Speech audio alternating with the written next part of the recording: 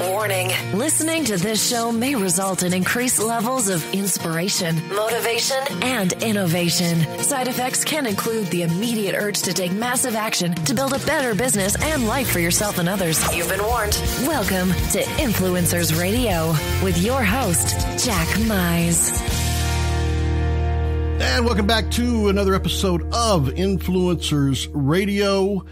You know, looking back at history and seeing how the agricultural and the industrial revolution, and you find the innovators that created huge advancements in the world, the Andrew Carnegies with railroads and steel, the John D. Rockefellers with oil, Tesla to a great extent with electricity. And really what it is these guys they're the folks that were willing to explore the unknown. They took chances, they tried and failed until they succeeded. And once they found that success, they brought back a map. And those maps have changed the way that people live, and it's allowed us to evolve. Now, you fast forward, we're really still in the cradle of the internet revolution, especially as it relates to commerce. You know, it's hard to believe that YouTube is only 11 years old. Facebook's only 12 years old. Amazon is actually the ancient of all of them at 22 years old. Only 22 years old, and that's one of the oldest that people can think of off the top of their head in e-commerce. Well, today my guest is a guy that I would certainly put in the category of innovators in the digital e-commerce revolution that is happening today. He's launched his first web-based business from his college dorm room in 1999. And since that time, he's founded over 40 different businesses, partnered in dozens more in markets such as health and beauty, survival and preparedness, do-it-yourself crafts, home improvement, investing, finance, chemical. I mean, the list goes on, and on. And in fact, over the last 36 months, him and his team have invested over $15 million on marketing tests, generated tens of millions of unique visitors, and have sent well over 1 billion with a B permission-based emails. And they run approximately 3,000 split and multivariant tests along with that. So he definitely knows a thing or two about marketing and selling online. He is, among other things, the CEO of digitalmarketer.com. So with that, please welcome to Influencers Radio, Mr. Ryan Deiss. Ryan, welcome to the show. Thank you. Thanks for having me. Thank you for the warm introduction. Well, I got to say that you've been there from the beginning. We talk about the advancements and evolution that occurred in e-commerce over the last 10 years. It's staggering. And there's no way, like I said at the top of the show, that this can occur without guys like you taking chances to figure it out. But more importantly, to be willing and able to bring back that map. And you've certainly created a pretty extensive a map. So could you take us back to 1999 and tell us about that kid, Ryan Deiss, that decided he was going to start a business on the web? Sure. At the time, I wasn't thinking anything about starting a business on the web. I was just thinking about making some extra money. I'd met a girl my freshman year, knew pretty early on that she was, likely the girl that I was going to marry. And I've always been a planner my whole life. I remember when I was 12, my dad's like, hey, you're going to turn 16 in a few years. You might want to start saving up for a car. And so by the time I turned 16, I'd saved up enough money to buy a car. And I thought about the same thing with a diamond ring, right? Like, I need to start saving for this thing, because I think this is the one. I want to be clear. I didn't tell her within a couple of weeks that I thought I was going to marry her. That's a little creepy, but I did get motivated, right? I was a poor, broke college kid. Not that there's some rags to riches story. You're supposed to be poor and broke in college. But I was a full-time student. I had a part-time job to pay the rent and stuff like that, but extra money wasn't just falling out of trees. So I was looking around at what can I do? I can't really work and go get another job. I was looking around, like you said, 1999, this is when the .com boom was reaching its pinnacle right before the bust that was soon to follow. But I was like, you know what? I think maybe I can start a .com. Nobody said I'm going to start an online business. Everybody said I'm going to start a .com. And so I started looking around at what are the different things that, that I could sell. Funny enough, I've never really, I don't think I told this story before, but to make extra money, I started doing a little web design work. And one of my first clients was a lactation consultant, which, if you know what that is, it can be a little bit weird, as a 19-year-old, college kid, creating a website for a lactation consultant. I mean, your friends think that you're into some really kind of weird stuff, but, so I'm building all this website with like breast pumps and, different things that lactation, and if you don't know what a lactation consultant is, it's obviously, it's a medical person that helps with breastfeeding and all that. So I'm building the site and she wound up not paying me. Right. And so I'm like, okay, well that's a bummer.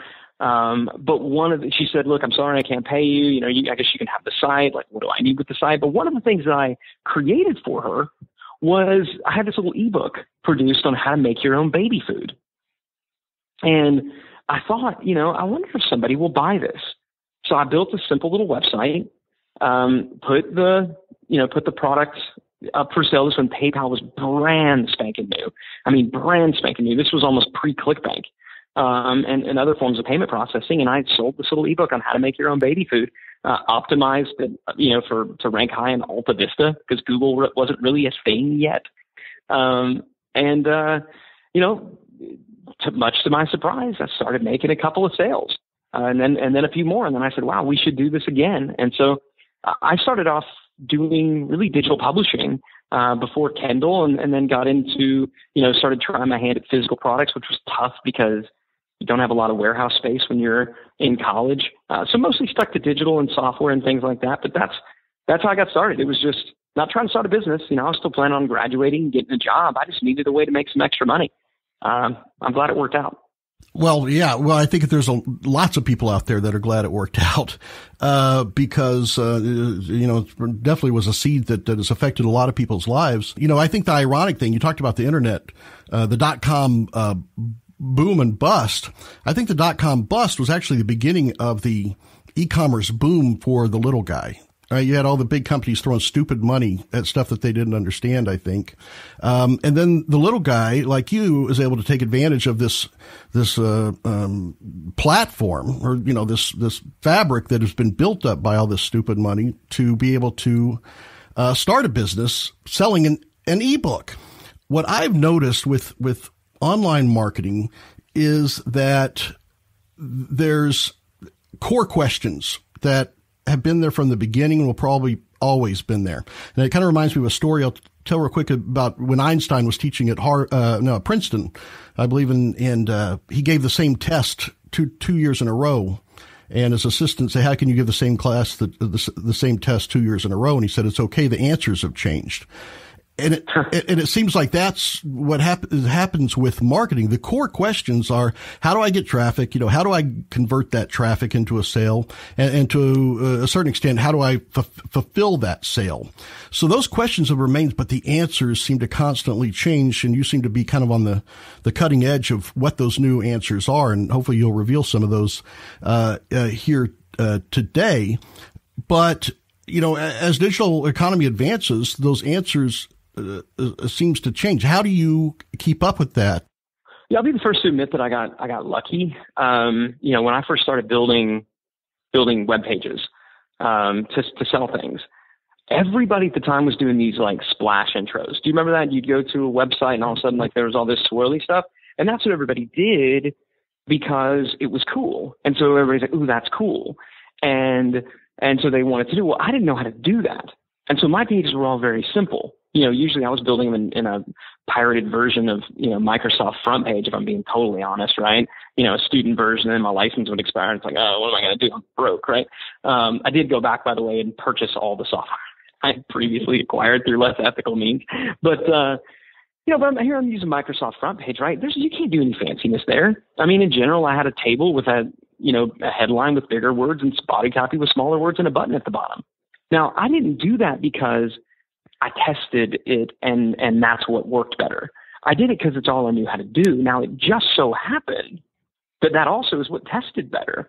And I think that a lot of the, whether you call it evolution or, revolution, what typically is happening is we start off, and I know this, the more successful you get, the more arrogant you get, the more you start doing things for your own pride and status, the more you start doing things to benefit not your customers, but, your peers and stakeholders. And so you start doing things because they're cool, or you start doing things because they're new. And this is what you saw at the beginning of the dot-com era, at the beginning of e-commerce, right? People doing things and never asking the customers, well, what do you actually want? Or never testing and finding out what are they responding best to. And I found it fascinating over the last few years. Everybody's kind of realized that these very simple, usually single column, web pages, even with e-commerce items, are even with physical products, right, are typically what perform the best. There's no magic there, right? If you understand how humans work and how we want to buy, it makes all the sense in the world. So I think what it is, and the big, if you do this, then I think you'll be fine no matter what change occurs. If you decide today that your business is not defined by the product you sell, and your business is not defined by the way you sell it, your business is defined by who you serve. If you have a customer-centric business, then that's how you keep from going out of style. If you have a customer-centric business, then that's how you keep from chasing shiny objects, because all you're chasing is, really the kind of the shiny, glint in your customer's eye. And the example that I give for this, all the time is Chanel, right? So Coco Chanel came out and essentially invented the little black dress. Right. If you watch Breakfast at Tiffany's and all this stuff, right? Like this idea of the little black dress essentially was created by Coco Chanel. Now, Chanel is known today as a worldwide brand. I mean, it's, a Chanel purse is going to cost $10,000 depending on the size, right? So Chanel is no longer defined by the little black dress, but she could have been. The brand could have been. She could have said, you know what, this little black dress thing is working. Everybody wants to buy this. We need to double down on this particular tactic, on this particular thing, because this is what's working, and we're going to define the business by the product we sell. And whether it was intentional or accidental, but to her great credit and the credit of those who came to run the company afterwards, they said no. Our business is not defined by the product we sell, i.e. the little black dress. Our business is defined by the woman we serve, and that's why Chanel today is a multinational, incredibly valuable, multi-generational brand. Compare that to the piano key tie, right? And the poor guy that came out with the piano key tie back in the 1980s, right? Now that's a business that was largely defined by the product. And that's when you get these one-hit wonders. That's when you get these people that come up and they flare out. It usually isn't a problem of imagination. It usually is a problem that they limited what they did. We've seen this a lot in the digital marketing space and with information, people selling information products and doing product launches, right? I think product launches are great, and I speak of more of like Jeff Walker's product launch formula, something I'm sure a lot of people are familiar with. But people who chose to define their business by that one particular selling model found at different times that it was less and less effective, when instead they should have been defining their business by the market that they serve, by the person that they serve, changing to their whims and wishes, right? And understanding that you need to earn it every single day. And you bring up a good point. I want to make sure and put a spotlight on this because it's something that you've been pretty firm on for quite some time, just like you mentioned. And I'll quote you. You say the fact is most businesses define themselves by the product they sell, like you just talked about. And you talk about why that's a huge mistake, just with the example you gave with Chanel. But it seems like that's what people continue to do. They continue to neglect or ignore that principle in that they do focus on that product. And when you started out, it sounds like you may have focused on the product when you sold ebooks and whatnot. What point did that snap to you? At what point did you get that V8 moment that said, here's where I'm going wrong? Because I know there's a lot of people that are in that grind trying to figure out what is going wrong. I've got this great product, but what's happening? Yeah, and let me just first say that I get it. Like, I understand if you're a creator, right? Whether you're in manufacturing, or you're an author, or you're a teacher, or you're a product manager, right? You're creating product, you're building brand, you're merchandising. And I think anytime you're in any type of creative role, it's very easy to fall in love with your creation. And it's very easy to get myopic in that. And so we have to constantly remind ourselves and have people around us reminding ourselves and really institutionalize this notion that no, we are not here to be artists, just doing whatever we want to do in the hopes that people buy. That's a model. There are people that do it, but I don't think it's a sustainable business model. So, but I understand why it happens. The reason, frankly, that it didn't happen with me early on is because the product that I started with, I had no passion or enthusiasm about, and then I saw like, wow, this is actually working. I'm generating some revenue. Will this work? Will this work again? So you can be passionate about two things, either the product or the process. And I think that if you are passionate, so again, getting back to, defining your business by what you sell, i.e. the product, or the way you sell it, the process. I could have gotten really passionate about ebooks. But what I did is I listened to the customers. And when the customer said, well, do you also sell this? If it was outside of my normal process, but they were asking for it, I usually said yes. Now this is going to add certain complexities and things like that, but my customers are asking me for it. So I'm going to figure out how we're going to get it, for them. And I'm going to be willing to do the work, even if that means that I don't get to go kick it on the beach this week. I'm going to be willing to do the work. Probably in the beginning, when I was saying yes because I wanted and needed the money. But today, really, we say all the time, like if our people are asking for it, we should figure out a way to get it for them. So it's very easy to fall in love with the product. It's very easy to fall in love with the process. I get it. And I think it's important to be passionate about one of the two, but don't turn passion and take it to the next level and make that the definition of your business. It should be the thing that drives you, but not necessarily the thing that defines you. And I think that's one thing. If people step back and look, some of the most successful marketers are exactly that. They're marketers. They're a few steps removed from the product that they're selling as far as their emotional connection to it. And one of the things that I think a lot of people may not realize, and I mentioned a few of them, but you've been involved with business, chemical and liquid filter manufacturing, business lending, menswear, things that people probably don't associate when they think of Ryan Deiss, automatically associate you with. Do you think it's easier when you can have that biased look at when you're looking as a marketing purist versus trying to understand too deeply about the product? Yeah, I mean, I've never defined myself as a marketer. Other people have, and I've allowed it to persist because in many respects it's convenient. I've always seen myself as a business person, and I remember, a lot of people that I very much, know and respect, who they would define their business as, oh, I'm in information marketing, or I'm an info product seller, or I'm in the coaching business, or I'm in this business. I think you have to be very, very careful with how narrowly you define who you are and what you do. And instead, when people are like, oh, so you sell information products. No, I'm in the publishing business. The publishing business is a giant industry. You have blogs? No, we have a media company, right? And so I think you have to be careful about how you define yourself and how you allow other people to define you. I'm good at marketing. It's a skill of mine, but I've always considered myself to be a business person, right? I'm a person who launches and grows businesses. That's really what I enjoy.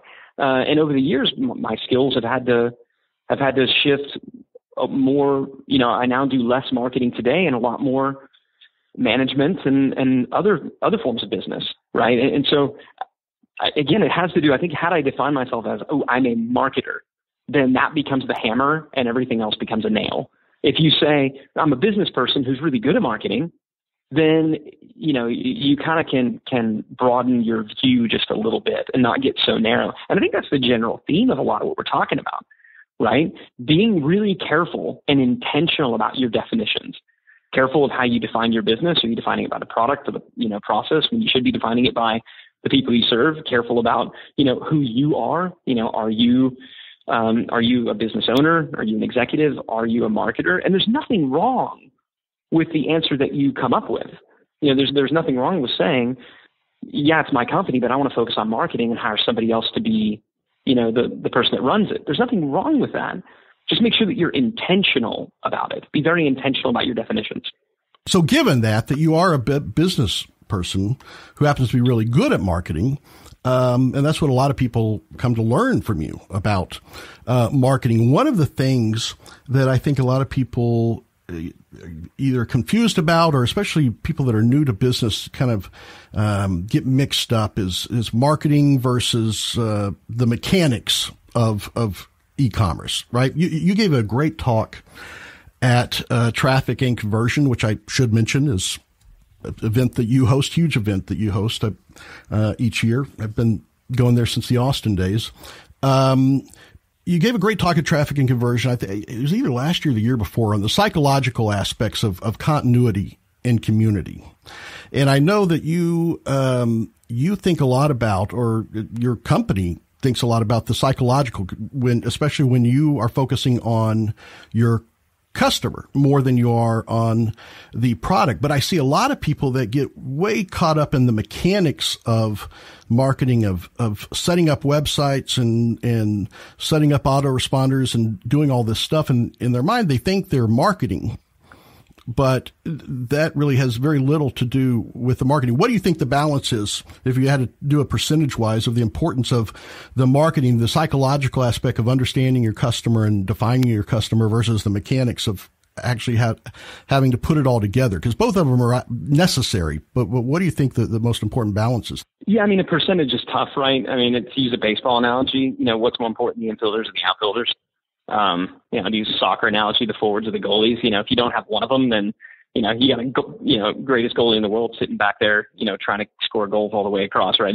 So you do need both, but I will tell you, the message is preeminent. The message, understanding what your customer actually wants and being able to speak to that and articulate it, that is everything.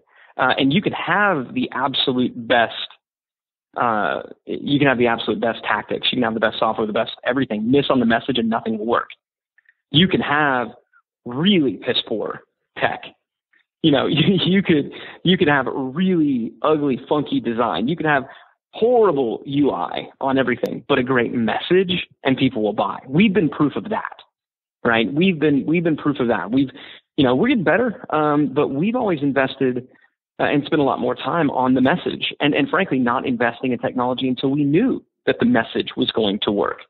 And that served us really well. So if I was going to put a percentage at 80, 20, 90, 10, right? You got to have the ability, you got to have enough of the tactics there, but now that's all been so commoditized, right? It's easy for anybody to do. It's super inexpensive to go in and be able to do processing, whether you're setting up just a simple Shopify store with a Stripe integration and a, MailChimp or something like that. You can start selling stuff tomorrow using tech that Amazon could have only dreamed of, in the late 90s, and for nothing, like for no money. But if you don't have the right message, if you don't speak to that desired end result, if you don't speak the transformational qualities of your product and how after your customer buys it, they're going to be different, then the best tech in the world isn't going to work. And numerous big dumb companies have proven that. They proved it first during the .com bust. They're proving it. They're proving it today. It's always the message. And one thing that you have done that is fairly unique from what I've seen is you speak to the business owners much different than you speak to the service providers or the marketing providers. And the fact that, I think recently I saw an email that you had out that said this is not for business owners. So you have training, I guess, on both sides, the psychological part, that marketing, that message part, but then you also have training on the mechanics of that. But you're very clear on, if you're a business owner, you shouldn't be getting deep in the weeds on this side. Give it to your staff, give it to the people that do that part. You focus on your business, which I think is probably tremendously valuable, because I've known a lot of really smart business people that have gotten lost in the weeds trying to figure out how to install WordPress, right? Yeah, and I mean it's brutal. Yeah, but and I think you make a good point there. Really, when I talk about being clear on the market that you serve, it's possible and likely that you're going to have multiple avatars or personas within that market. So let's take let's take a digital marketer, for example, right? Digital marketer serves in general like digital marketing professionals. Now that's going to take a number of different forms. Right, that could take the form of a marketing professional who's an employee at a company. It could take the form of a marketing executive at a larger company. It could take the form of a marketing agency or consultant. It could take the form of a true small business owner. Where you're dealing with a business owner that their company is big enough that they're making good sales, but not large enough that they can have their own in-house marketing team. And it can take the form of somebody looking to start a business from scratch, but who recognizes that step one is to get a sale and to get some awareness. Therefore, marketing, you kind of need to figure out marketing before you need to figure out accounting. Let's create a reason and to have something to account for. So within digital marketer, we have these 5 different avatars. Now, in a perfect world, we would know exactly who these people are. We'd be able to group them as they come in. But the truth is people tend to shift between these different personas. So we don't overcomplicate it. We just say in our emails, we'll call out to certain avatars when it's appropriate. And, if we say, hey, this is for agencies only, well, the business owner doesn't say, well, screw digital marketer. They're clearly not talking to me. They go, oh, okay, no, I appreciate the fact that they serve that market too. And then poof, that message is forgotten, which is exactly what you want to have happen. And when you say this is not for business owners, I think that particular promotion was going out to fill our digital marketing mastery intensive, which is great for marketing professionals, but it's a 12-week class. If you're a business owner, you don't have time. So we mean that. We say this is not for business owners, but I know in that messaging, business owners are going to open it up. They're going to want to know what's for them. We say it's not for business owners, but you should put a key marketing person through this class. Similarly, we will say with Digital Marketer HQ, which is our kind of flagship level where, it's really about team training. We say this is not for individuals. This is really more for agencies and marketing executives and small business owners. With Digital Marketer Lab, that's kind of a catch-all. So it's good to understand and to have a diverse enough product line in whatever you're doing that you can appeal to all these different personas and avatars within the same market. Where you want to be careful of is not making an offer that people within that market are going to instantly find offensive. We found that out the hard way in the tactical space. So we're really big. We have, one of the larger companies in the survival preparedness. What really now is becoming more tactical. Not so much like how to go survive in the woods. It's really more of a lifestyle, right? I want to know that I'm prepared, everyday carry kind of stuff. And it's a cool market and a fun market. But what we found is that this particular market crosses the entire spectrum of the political landscape. You got some of them that are hyper conservative, and you got some of them that are like total tree huggers, right? And if you say into this market, woo Trump, you're going to piss off a whole lot of them. And if you say to this market, Trump sucks, you're going to piss off a lot of that market. And so that's where understanding who do you serve, right? We'll sell you a knife and teach you how to survive in the woods, no matter who you voted for. We don't care, right? We're not Fox News. So I think that's the critical thing. Defining who you serve, but then understanding the avatars within it and making sure that you don't necessarily, unless you're seeking to do it intentionally, offend one of those avatars. For digital marketer, we intentionally seek to offend biz op junkies. We make fun of them. Yeah. Right? We make fun of them. We call them chuckleheads. We call them, shy. We make fun of people who are just looking for a get rich quick kind of thing. People are like, I want to set this thing up, automate it, and go kick it on the beach. That's what we stand against. So in defining who you stand for, it sometimes is easier to describe what you stand against. Now, the one thing that clearly you feel understanding your customer, understanding who you serve, in your words, is probably one of the most important and most valuable pieces of information that a business can have. And I think one thing that's interesting is you not only tell people, here's what you should do, but you've also gone out and said, and here's what you shouldn't do, right? You recently, I read an article by you that talks about I think it's the 5 essential but unexpected business lessons learned after 5 years of running digital marketer. And it was really talking about the things that newer business should not be focused on, yet it's kind of counterintuitive or counter to what a lot of people seem to be drawn to when they first start a business. And I'll bring up the first one, which I kind of laugh because I see this so often, is the stuff that you don't need to have figured out when you get started. And number one on that list was a logo. Oh my gosh, I've seen businesses spend a lot of money and a lot of time trying to perfect their logo. The digital marketer logo has looked utterly ridiculous over the years. Some of them not bad, just not necessarily a fit. Some of them just terrible. At one point, our logo icon was a QR code. Like, how lame is that? We had one that was designed and I thought was really kind of cool. I think the designer was taking a little too much inspiration from the HubSpot logo and kind of turned it into like a little guy. But what it looked like was an alien with just a, really giant phallus. And I didn't notice it at first, right? And everybody on the team was like, that's an alien penis. That should not be our logo. But it was our logo for a couple of weeks. So we're like, but it never mattered. Again, it's the message. It's not the logo. Nobody cares about it initially. I'm not saying that logos don't matter and that good branding doesn't matter. It does, and you need to focus on it after you know that you can sell some things. So it does matter. It just doesn't matter day one. You don't have to have it figured out. And similarly, a business model. A lot of people come in and they're like, well, what's our model? What are we doing? And going back to what I said, don't define your business by the product you sell or the way that you sell it. Define it by the people that you serve. Go into a market intentional, saying, we believe we can serve this market. We believe that we have a product that will effectively serve this market, but we are open to them telling us that we're wrong. We're either wrong completely about this product or they would like to use the product in a different way. That's been the story of numerous really, really great business ideas. Twitter, for all their problems, and issues challenges, I guess I should say, that they're having right now, I give all credit to the founders. They were, I don't even remember what the original product was, but what we know as Twitter today was just kind of a little stupid feature. But they were listening to their customers enough when their customers were like, we like that one. What is this? What is this thing right here? YouTube, similarly, right? It was originally going to be a personals type site.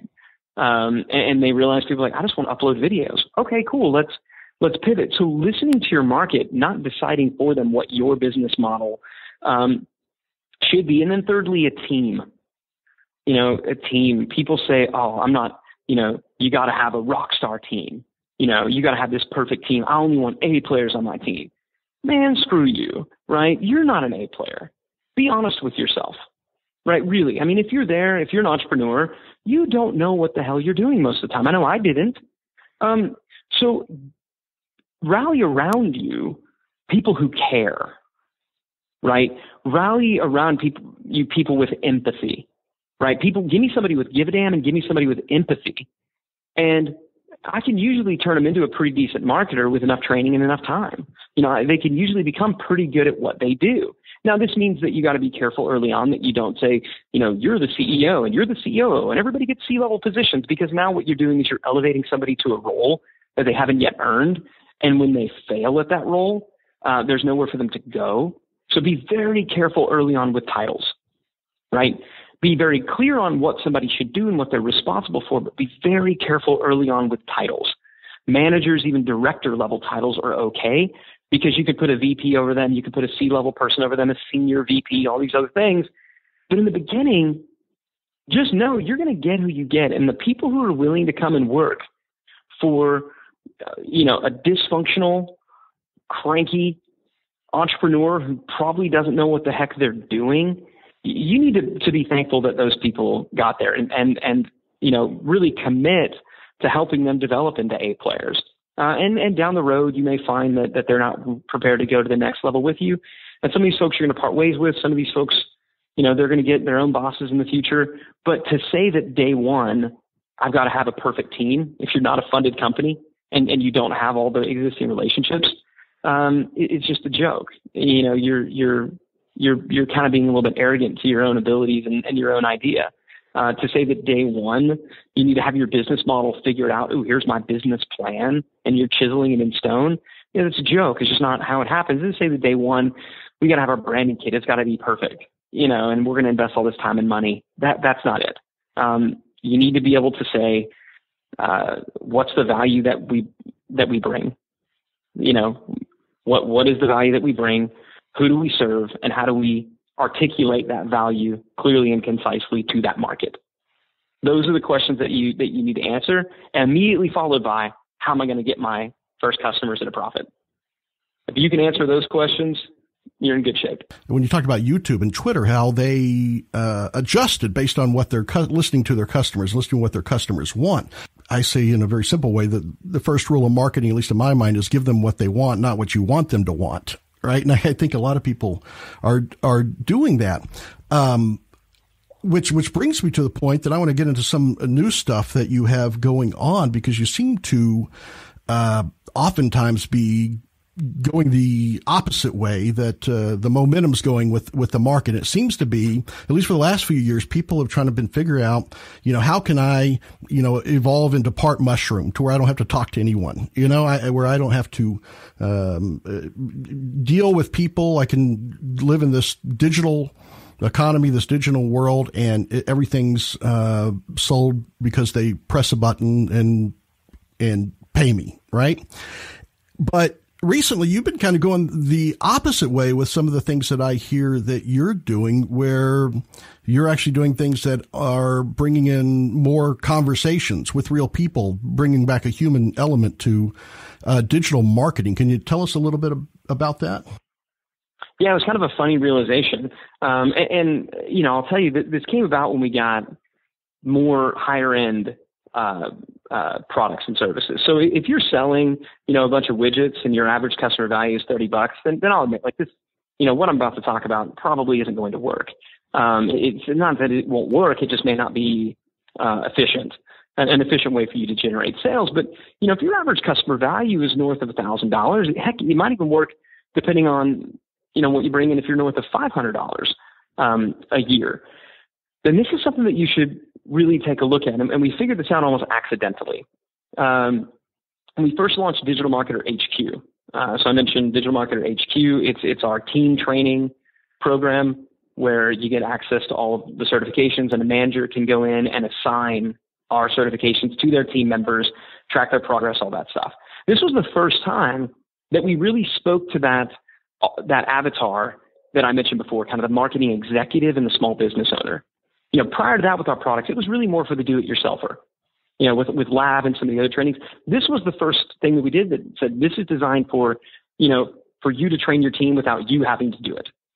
And so what was amazing is people started emailing us saying, hey, I'd like to check this out. And not just any people like marketing executives from Uber, for example, from HarperCollins, from The Economist magazine, from Etihad Airlines. I mean, like, really big clients and really big brands, people who had been lingering on the outside, looking at what they were doing, liking the content, liking the stuff, but we had never engaged with them directly. And furthermore, they didn't necessarily, when we did engage with them, they didn't necessarily want to just go to a website and buy. They wanted to have a conversation. So this happened kind of accidentally, and we said, okay, can we make this happen again? And so then we started sending out emails where the email was not designed, and this is a broadcast that might go out to a segment of tens of thousands of people. But the email was not designed to get somebody to click a link, go to a website and buy. The email was designed to get someone to reply and to start a conversation, right? Can we start a conversation? Because we found that if we said, hey, call in, less and less people didn't want to pick up the phone and dial in. It's also really inefficient. From our perspective, because phones ring in and some of them, aren't necessarily a sales call. But if we just tell people, hey, respond, let's start a dialogue via email. Well, one person could be maintaining multiple email dialogues. And that's exactly what we did. We sent out an email to a segment. I'll give credit where credit's due. My buddy Dean Jackson taught me this strategy. He calls it the 9-word email. But we sent out an email to people who had requested information about growing or, building an in-house digital marketing team. And the email was simply, are you still looking to grow an in-house digital marketing team? That was it. Email went out and people were replying. Almost instantly they started replying saying, yeah, I am. Thanks so much for getting back to me. Oh, thanks so much for reaching back. Wow, yeah, thank you for reminding. And some people were like, no, I'm not. You can take me off of this. Okay, and we'd respond back. Okay, great. Let us know if there's anything else going on that we can help with. Even in the cases where it didn't turn into a sales conversation, it turned into a human-to-human touch. And now that person, when they think about our brand, is going to think not about digital marketer, the nameless, faceless logo, but digital marketer, that company that they had a real live human interaction with. So we started saying, how can we do this more? How can we build this into our overall strategy? And it started with saying, we need to hire not salespeople, but we need to hire customer care people who aren't measured by closing out tickets. So we have our customer care team right now, and we always have, and the way customer support works at our office is the way it works everywhere else. People come in saying, I need help with this, or my login doesn't work, or can you get me this? And their goal is to respond to the tickets, answer, address the issue satisfactorily, and then close out the tickets, right? Address the problem, close out the tickets. They're really measured based on tickets closed. We had 1,000 come in this week, close out 1,000. Don't let them linger, get an initial response in. What we said is we need a division, a department of our customer care where they're not measured on that. They're measured on how many active conversations do you have going at any given time, and are these conversations resulting in sales? And when we did that, it made all the difference in the world. And now we have people selling multi-$1,000 programs and services just via email. Never needing to hop on the phone, just somebody saying, yeah, I've been looking at this. I just got a couple of questions answered. Okay, yeah. And if you want to do it, here's a link. You can go get it right now. Let me know if you got any questions. And they go and buy. And that link is sent to a cart rather than a full sales page, or? Yeah, typically it's just, here you go. There's a link where you can just go buy. I mean, they're essentially order takers and people who have more questions, and it needs to be sent up to, a more trained salesperson who primarily is working on the phone. Then they'll say, let me schedule, you call. What are you doing this afternoon? And they're booking appointments. So they're either closing kind of the lay down order takers, or they're teeing them up and ascending them.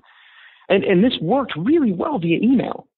And so we said, well, what other ways can we communicate with our people? And we started looking at Facebook Messenger, right, and chat. People don't realize, but right now you can actually build lists that you can broadcast out to inside of Facebook Messenger. You can actually have multiple conversations going with multiple people in your Facebook Messenger, tagging these different conversations, saying this one's closed, this is a potential sale, sending them around. Facebook is now creating really one of the ultimate business chat platforms. And so our goal now, a key metric that we have here, is not just how many unique visitors are we getting to our different pages, but how many unique conversations are starting. How many unique conversations are we starting? Because I believe whether, there is no B2B, there is no B2C, it's all H to H.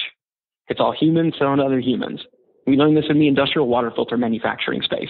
That's about as in B2B as it gets, selling string-wound water filters to desalinization plants, right? But at the end of the day, we had a salesperson, a human being on our team, selling to somebody in procurement on the, at the desalinization plant, and they had their needs as well.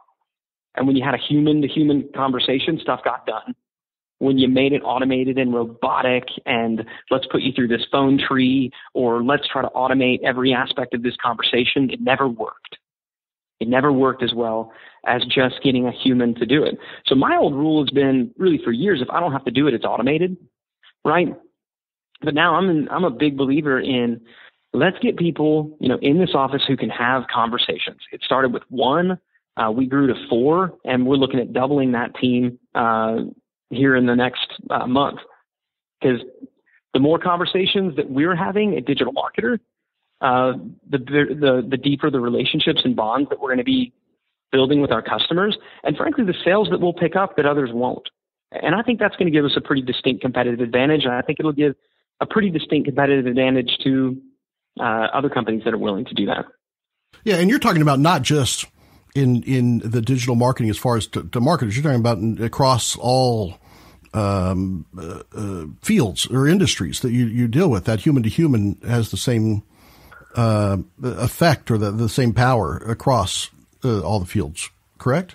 Yeah, humans are humans. It really doesn't matter whether we're selling to to digital marketers, or even, if it's somebody who's got questions about, a large food storage type thing, or somebody who's going to make a large purchase in the beauty space.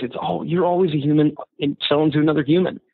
And so, and the simplest way to connect the dots between the value that you bring in the form of your product or your service to their desired after state, right? That's all we're doing, right? If they're inquiring about something, it's because they're somewhere and they want to be somewhere else. And they're wondering if your product or service is the vehicle that's going to take them there. That's all selling ever is articulating the shift from the before state that they're in right now to the after state they want to be in, and how exactly your product or service is going to make that happen. You can do that via copy, right? You can do that via sales videos. You can do it on webinars. You can do it on stages. That's when we talk about the message.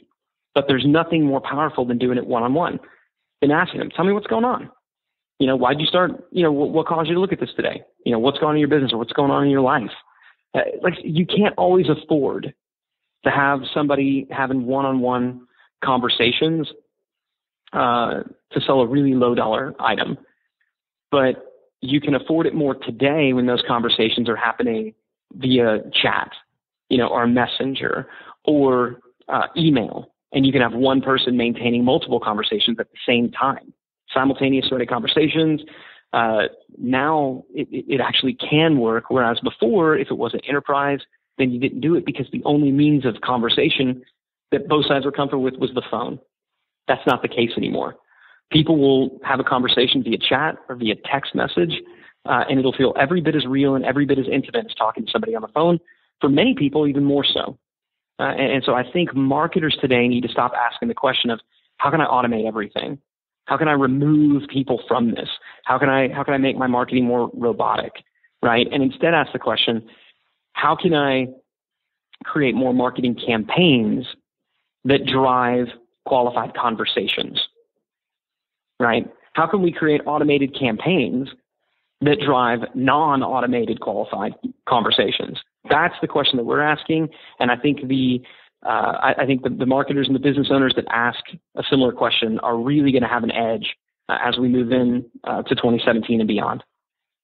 Well, I think, first of all, it's, remarkable, information, the content that you just gave on that, I think, proves my premise at the beginning when I talked about you're one of those that bring back maps. You not just explore the unknown or explore and test, you're willing to bring back a map for others to be able to take advantage and evolve with that as well. And that seems to be what you've done from the beginning, and certainly through the evolution of digital marketer and traffic and conversion summits. How can folks find out more? And particularly, I know, since we talk so much about how important that customer, understanding who you serve, I know you have a customer avatar worksheet out there somewhere. How can we find out more about digital marketer, more about this stuff, and for people to start taking advantage of the maps that you have? Yeah, we do have a blog post out there. If you just Google customer avatar worksheet, digital marketer, you'll find it. And it's just a free blog post, a free download. No opt-in required to do that. If you want to check out some more of our premium content, and see what membership is like, go to digitalmarketer.com. We have Digital Marketer Lab, which is really designed for individuals. And you can request an invite to that at the top of the Digital Marketer homepage. And there's also Digital Marketer HQ, which, like I said, is for team trainings. So if you're really anything from, a smaller startup with maybe a 4 or 5 person sales and marketing team, or people, even if it's an office manager that's doing some social media work, then, all the way up to, like I said, Uber, then you might want to check out HQ And there's a link to that from the homepage as well. But I think for, where I tell most people to start is check out Lab. I'm really proud of the community that we built there. 15,000 of some of the smartest and just most generous digital marketers on planet Earth, all helping one another out. A lot of the ideas that we get, that we teach and talk about, come from that community, come from people having breakthroughs and us working with them and saying, "Oh man, have you tried this?" And us working together to figure this stuff out. So my favorite thing in the world is Lab. It's kind of our oldest and longest running flagship membership, and so I would check that out as well. But pretty much everything is accessible from the Digital Marketer homepage.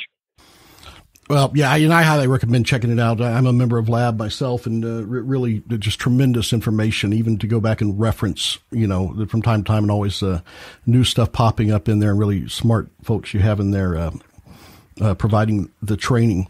I got to thank you for coming on. I mean, you truly are, to me, influencer and innovator for this e-commerce revolution that we're experiencing today. And I want to thank you for coming on and sharing this information today.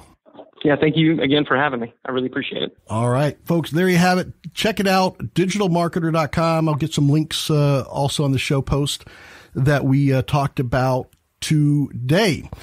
Until next time on Influencers Radio, remember, you are the only real game changer. You've been listening to Influencers Radio. To get all past shows and updates on future shows, visit influencersradio.com today or follow us on Facebook at facebook.com/influencersradio.